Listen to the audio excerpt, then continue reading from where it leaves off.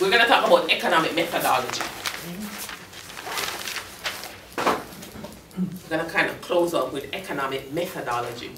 I've said this repeatedly, but I want you to remember that economics is a social science. So it's under the umbrella with psychology, sociology, political science. It is a social science. Now, economists try to discover how the world works by examining two types of statements. Yeah? The economists try to discover how the world works by examining two types of statements. Here's the first one. The first one is what we call positive statements. The first one, positive statements.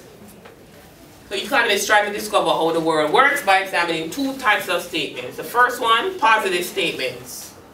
Now, positive statements are objective. The positive statements are objective. Positive statements are either right or wrong. The positive statements are objective. They're either right or wrong.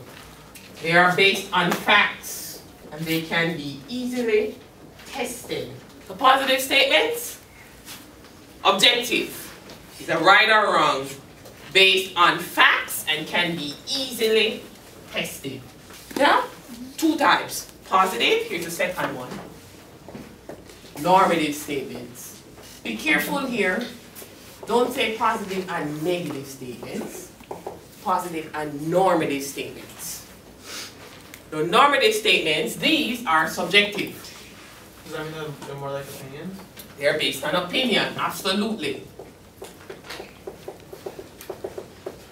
Positive statements, they're not easily tested. So normative, subjective, based on opinion, not easily tested. Suppose I made this statement and I said, inflation in the United States is too high.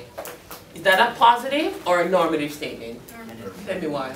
Because it's objective, it's your opinion. I say inflation is too high, you're absolutely right. First you say, what is too high? In comparison to what? Are you comparing us to another country? Well, maybe if you're the Fed, you said inflation rate is okay. Maybe you say if we compare us to Germany, then the inflation rate is too low.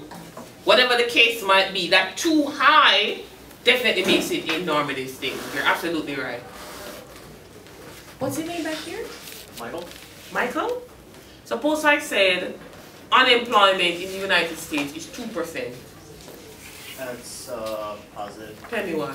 Just 2%, so it's like a number, and you could actually go back and fact check to see if it's right. Firstly, is unemployment in the United States 2%? No. No. Right? Yeah. No. The reason why I asked that, you're absolutely right, by the way, it is a positive statement. Yeah? The reason why I asked that particular question is a positive statement could be right or wrong. It's an incorrect statement, but you're absolutely right when you say you could go check it. You could say, when I asked you guys, all of you said no. You could say, Kaycea, go check the Bureau of Labor Statistics, and you'll see that the unemployment rate is sitting closer to about 5.3%. And you're wrong, and I have to concede. So, that's a positive statement.